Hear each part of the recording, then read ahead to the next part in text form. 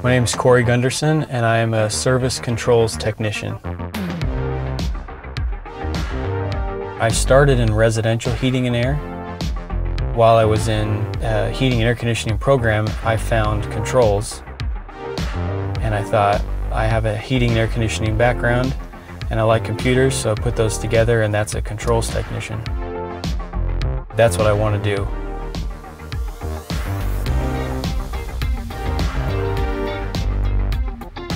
To be a controls technician, you have to know about multiple trades.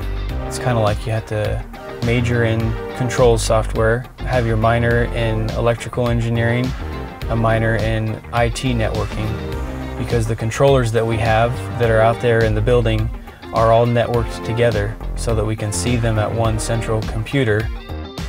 I can search through the programming to make sure that it works correctly, check out the equipment, turn the fans on and off, open and close the dampers, make sure that all the valves work correctly, and I can manage all of that through my own laptop.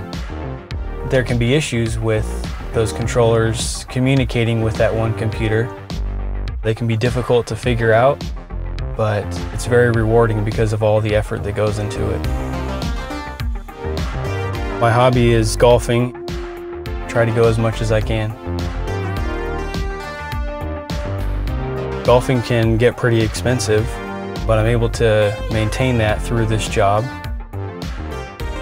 And when I am able to do good at it, it's very rewarding. I'm married and I have 2 girls, a 2- and a 5-year-old.